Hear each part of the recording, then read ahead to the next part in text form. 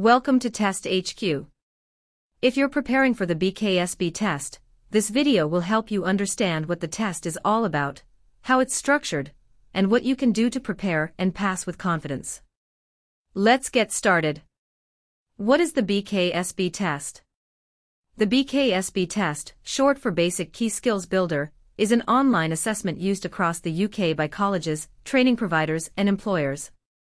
It helps evaluate your current level in English, maths, and sometimes ICT. Southwest they can place you in the right course or training level. You might take this test if you're applying for an apprenticeship, joining a college or training program, looking to improve your functional skills in English and maths. What does the BKSB test include? The BKSB is made up of two core assessments. 1. Initial assessment. This gauges your current working level, from entry level 1 to level 2, or even GCSE level. It adapts to your answers, meaning the questions get easier or harder depending on how you respond. 2. Diagnostic assessment. Once your level is determined, this section identifies your specific strengths and weaknesses. It's more detailed and helps build your personalized learning plan. English assessment breakdown. The English part of the BKSB test covers reading comprehension, spelling, punctuation, and grammar, understanding meaning and tone. You'll read short passages and answer questions about them, spot grammar errors, and choose the best words for different sentences. Maths assessment breakdown.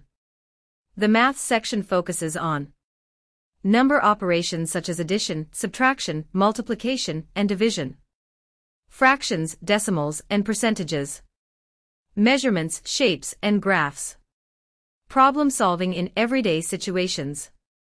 Don't worry, you'll often have multiple choice answers and the test adapts to your skill level. BKSB test sample questions. BKSB maths. Question. A fruit juice recipe mixes orange to pineapple in the ratio 3:2. If James uses 15 milliliters of orange juice, how many milliliters of pineapple juice does he need to keep the same ratio? Option A, 5 milliliters. Option B, 7.5 milliliters. Option C, 10 milliliters. Option D, 15 milliliters.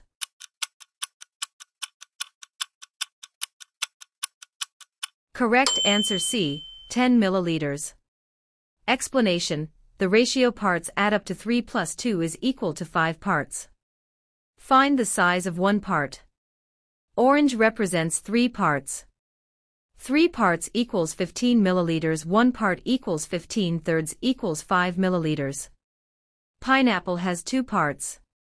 2 by 5 milliliters equals 10 milliliters. Ton needs 10 milliliters of pineapple juice. BKSB English. Spending time reading each day sharpens our vocabulary and strengthens comprehension skills.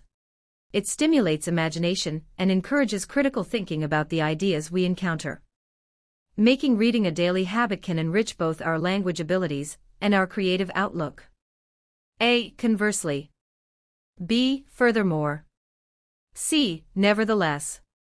D. Despite this.